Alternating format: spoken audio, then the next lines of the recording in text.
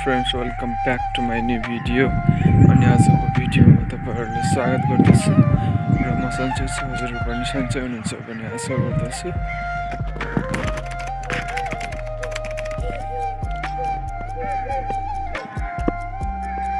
म भन्नेछु म कसरी पोल्यान्ड आएँ, मलाई कति टाइम लाग्यो र मलाई कति खर्च भयो पोल्यान्ड आउनमा र मलाई पोल्यान्ड आएको कति भयो, सबै कुरा म आजको भिडियोमा सेयर गर्नेछु। सो यो भिडियोलाई लास्टसम्म हेरिदिनु होला।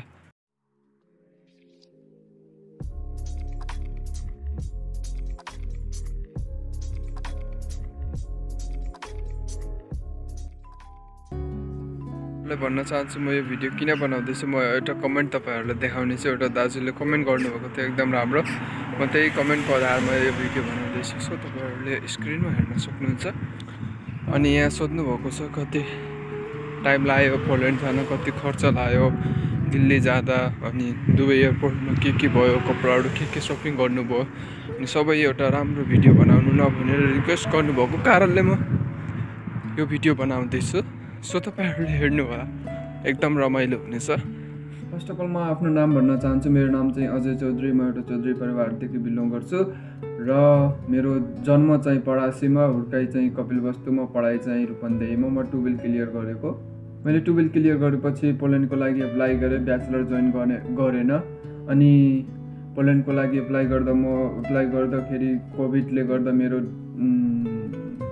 22 मन्थ लाग्यो। टोटली 22 मन्थ, लगभग 2 वर्ष नै भनौँ, त्यति टाइम लाग्यो मेरो। म त्यति धेरै वेट गरेँ। तपाईँहरूलाई त 3 महिना 2 महिनामा वेट गर्दा तपाईँहरू भन्नुहुन्छ हाम्रो त 2 महिना 3 महिना भएको छैन। म त 22-23 महिना वेट गरेर सोच्नु तपाईँले मलाई कति गाह्रो भएको थियो होला।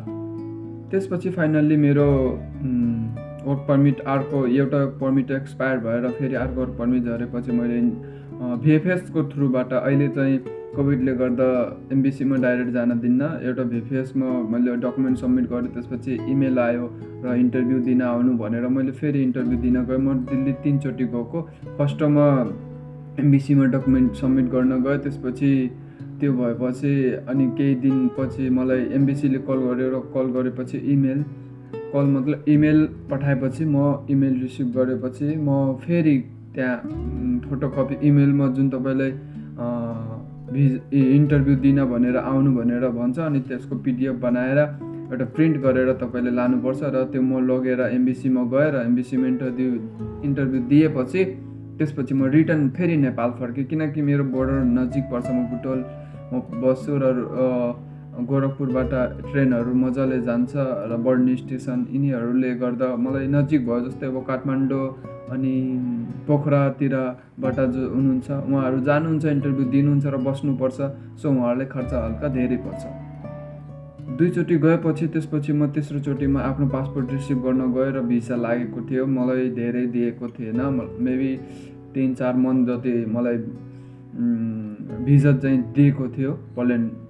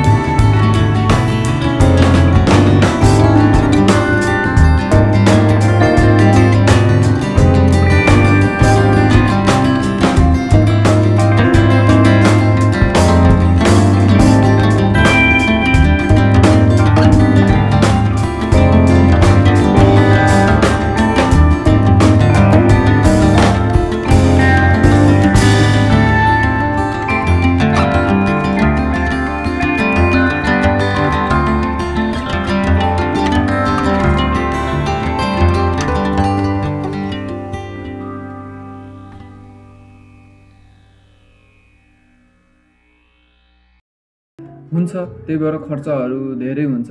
सो तपाईँहरूले एक्स्ट्रा लानु। मेरो टोटल खर्च चाहिँ 10 लाख लागेको, तर 10 लाख लाग्दैन। पोल्यान्डको लागि तपाईँले एक्ज्याक्ट बहुत कम पैसा लाग्छ, तर एजेन्टहरूले अब खान्छ बिचमा, हाम्रै नेपालीले लुट्छ। अब पोल्यान्डको लागि तपाईँलाई लाग्ने भनेको तपाईँको वर्क पर्मिटको 500 हो, जसको नेपालमा तपाईँको 15,000 हुन्छ। त्यति मात्रै वर्क पर्मिटको लाग्छ। अरू जुन एम्बेसी फिसहरू हुन्छ अनि आफ्नो श्रमहरू बनाउनुहुन्छ, फ्लाइट टिकटहरू काट्नुहुन्छ, मेबी 2 लाख भयो भने तपाईँले मजाले पोल्यान्ड आउनमा पुग्छ। 2 लाखभित्रै तपाईँको हरेक खर्चहरू सबै हुन्छ, म्यानेज हुन्छ। तर अब हेर्नु 10 लाख 12 लाख लिन्छन्, अब 8 लाख 9 लाख खाने त्यो एजेन्ट दलालहरू हामीलाई लुट्ने भनेको त्यही हो। अनि भन्छन् कि पोल्यान्डमा आएपछि 1 लाख 1.5 लाख कमाइन्छ, छैन। अनि आएपछि 2 वर्ष 1 वर्ष 1.5 वर्ष ऋण तिर्नैमा लाग्छ। त्यही हो रियालिटी भनेको, हाम्रो त्यही हो। मैले कुरा गरेको इन्डिया जाँदा तपाईँलाई 50-60 हजार किन लाग्छ, किनकि त्यसमा गाडी भाडाहरू तपाईँले जोड्नु, अनि त्यहाँको फीहरू जोड्नु, अब केहरू फाइलहरू। सो मैले तपाईँहरूलाई 50,000 त्यो कारणले। पोल्यान्ड आउँदै हुनुहुन्छ भने तपाईँको सपिङहरू नर्मल हुनुपर्छ, किनकि पोल्यान्डमा नि अब सेलहरू लागेको हुन्छ। अनि त्यति बेला तपाईँले कपडाहरू किन्न सक्नुहुन्छ मजाले। तपाईँले नेपालदेखि धेरै कपडाहरू लिएर नआउनु, र भाडाहरू हुन्छ है, त्यस्तो भाडाहरू धेरै लिएर आउनु पर्दैन। अनि मसलाहरू बरु नर्मली तपाईँहरू ल्याउनु, जिरा धनियाँ हुन्छ नि, त्यो नेपालको एकदम इन्डियन नेपालको जुन जिरा धनियाँ हुन्छ त्यो राम्रो हुन्छ, त्यो लिएर बरु आउनु। अरू केही ल्याउनु पर्दैन पोल्यान्ड आउँदाखेरि। अब तपाईँ रेस्टुरेन्टमा आउँदै हुनुहुन्छ भने तपाईँले झन् केही ल्याउनै पर्दैन, त्यहाँ खाना बस्न दिन्छ। नर्मली सबैले खाना बस्न दिन्छ रेस्टुरेन्ट लाइनमा। अनि कम्पनी हो भने तपाईँले पत्ता लगाउनु पहिला कम्पनीले सबै दिएछ कि नै रुमहरू। अनि अब धेरै जसो कम्पनीले रुम त दिन्छ, तर रुममा धेरै व्यक्तिहरू बसेको कारणले भाडाहरू हुँदैन। सो हामी इन्डियन नेपालीहरूले भाडाहरू ल्याउँछौँ, त्यो कारण हो। तर तपाईँलाई म के भन्छु भने भाडाहरू धेरै नल्याउनु, किनकि तपाईँलाई सजिलो हुन्छ। यहाँ आएर साथीभाइहरूसँग मिलेर एडजस्ट गर्न सक्नुहुन्छ, र सेलेरी आएपछि एउटा नर्मली भाडाहरू किन्न सक्नुहुन्छ। त्यही हो, कपडाहरू तपाईँहरू धेरै नल्याउनु, नर्मली आफ्नो थोरै जति सक्नुहुन्छ थोरै कपडाहरू ल्याउनु, किनकि पोल्यान्डमा नि सस्तो सेल लागेको बेला तपाईँले मजाले किन्न सक्नुहुन्छ, किनकि यहाँको वेदर अनुसार यहाँको कपडाहरू राम्रो पाउँछ। त्यसपछि म केटिएम जाँदाखेरि मेरो खर्चहरू चाहिँ अब बसमा जानुपर्छ बुटोलदेखि। बुटोलमा बुटोल एरिया मेरो घर।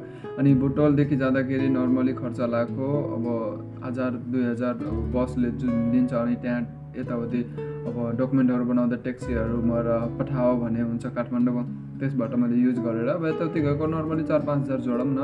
मेरो रुम चाहिँ मलाई कम्पनीले दिएको थियो रुममा, र मलाई त्यहाँ काम राम्रो लागेन, गाह्रो लाग्यो, र बाहिर कामहरू चिसोमा -15-16मा काम गराउन थाल्यो। अनि सो मैले त्यो काम छोडेर म रेस्टुरेन्ट लाइनतिर आउँदाखेरि मेरो ट्रान्जिट चाहिँ दुबईमा पारेको थियो। पहिला कतारमा हुन्थ्यो धेरै जसो, तर अहिले दुबईमा पार्दो रहेछ नेपालदेखि। अनि दुबईदेखि पोल्यान्ड आउने धेरै हुन्छ अहिले।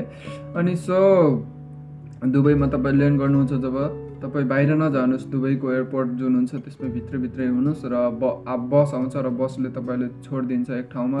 अब रेस्ट गर्ने टाइम हुन्छ 2 घन्टा 1 घन्टा 3 घन्टा तपाईँको टाइम त्यसैमा हुन्छ। अनि हेर्नु, अनि त्यसपछि फेरि बस आउँछ, बसमा बस्नु, अनि फेरि लगेर अनि प्लेनमा लगेर चढाइदिन्छ। अनि त्यसपछि एयरपोर्ट, त्यसपछि तपाईँ पोल्यान्डमा एकैचोटि ल्यान्ड गर्नुहुन्छ। अनि त्यहाँ मेरो अनुभव के भयो भने त्यहाँ रमाइलो थियो, राम्रो थियो, बहुत ठुलो छ, अनि दामी छ। अनि वाइफाई पनि हुन्छ।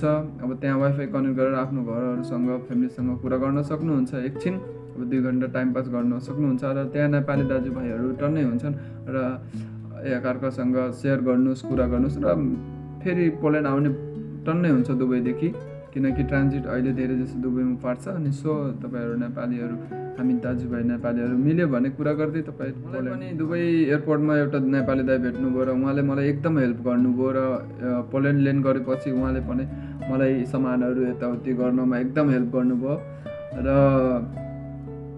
अब त्यहाँ पछि ल्यान्ड गरेपछि फेरि बस आयो, बसले मलाई अब सबैलाई अब रिसिभ गर्यो। त्यसपछि एउटा इमिग्रेसन हुन्छ, अब त्यहाँ चेक गर्नुपर्छ पासपोर्टहरू सबै। अनि मैले आफ्नो डकुमेन्टहरू सबै चेक गराएँ। त्यसपछि निस्केँ, आफ्नो लगेज लिएँ, तल लगेज थियो, र लगेजहरू लिएपछि म बाहिर निस्केँ। एकदम चिसो चिसो लाइफमा यति चिसो खाएको थिएन म, अनि एकदम चिसो लाग्यो। अनि हेर्दैछु ट्रेनहरूको पटरी छ, ट्रेनहरू चुक चुक चुक गर्दै चल्दैछ। अनि मैले फेरि आफ्नो कम्पनीलाई फोन गरेँ, मैले कम्पनीले रिसिभ गर्न आयो, एकदम रमाइलो लाग्यो मलाई। पहिल्यैदेखि मैले अब प्लान गरिसकेको थिएँ कि म पोल्यान्ड जान्छु, त्यहाँ काम गर्छु, केही फ्युचर बनाउँछु भनेर म आएको। र 2-3 वर्षपछि म एउटा अब केही गर्न सक्छु भनेर आँट गरेको छु। अनि सो हेर्दै जाउँ अब के हुन्छ। अनि यही हो मेरो पोल्यान्डको अनुभवहरू। पोल्यान्ड आएपछि राम्रो हुन्छ कामहरू। पोल्यान्ड यस्तो देश हो कि जुनसुकै कन्ट्रीबाट आयो भने यहाँ काम पाउँछ, काम नपाउने होइन। अब यहाँ एजेन्सी थ्रुबाट यताउति धेरै हुँदैन, यहाँ त डाइरेक्ट कम्पनीमा पनि काम पाउन सकिन्छ, एजेन्सीबाट पनि पाउन सकिन्छ। तर अब पोर्चुगल हुन्छ नि, पोर्चुगल जस्तो छैन यहाँ। पोल्यान्डमा जति पनि कामहरू मजाले पाउन सकिन्छ। अब पोर्चुगलमा के हुन्छ भने नेपालीलाई भन्नुहुन्छ, नेपालीले 4-5 युरो लिन्छ र काम लगाइदिन्छ। त्यो खाने बानी छ बहुत धेरै पोर्चुगलमा, एकदम अब के भनौँ, अब नभनेकै राम्रो हो। अनि सो पोल्यान्डमा तपाईँले जति पनि काम पाउन सक्नुहुन्छ। अब भनौँ कम्पनीतिर पाउनुहुन्छ, रेस्टुरेन्ट लाइनतिर पनि जति पनि पाउन सक्नुहुन्छ कामहरू। पोल्यान्डमा कामको कमेन्ट गरिदिनु भयो र मैले भिडियो बनाउन पाएँ र सेयर गर्न पाएँ। म त्यो दाइले थ्याङ्क यू भन्न चाहन्छु। र तपाईँले भिडियो हेर्दै हुनुहुन्छ भने धेरै धेरै थ्याङ्क यू दाइ भन्न चाहन्छु।